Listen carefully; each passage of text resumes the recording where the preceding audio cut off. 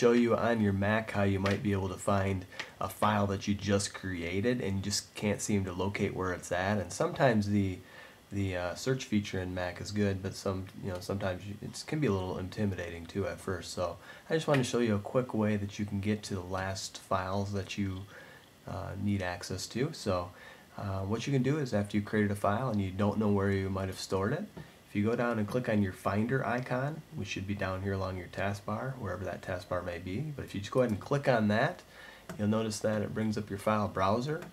And if it didn't by default select this top item, all my files, you'll want to select that. And I'm not going to go into any detail on the rest of these items here today, but I just wanted to show you under all my files, by default it shows that the files are sorted by time periods. So anything that you created today should be in this Today section. So you'll see all your documents here. I have some screen captures, have some images. This is what I had was working on yesterday. This is in the last week. This is in the last 30 days. It nicely organizes that.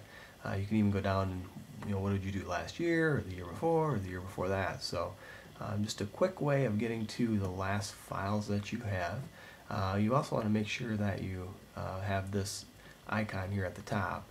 It shows the items and icons. If you click on another view, you will see it organized like that. So I guess it just depends on how you want to view that. So hopefully that helps you find a file if you just can't seem to locate it and you just created it, and maybe you're new to the system. So hope that helps you, and let me know if you have any questions. Thanks again for watching.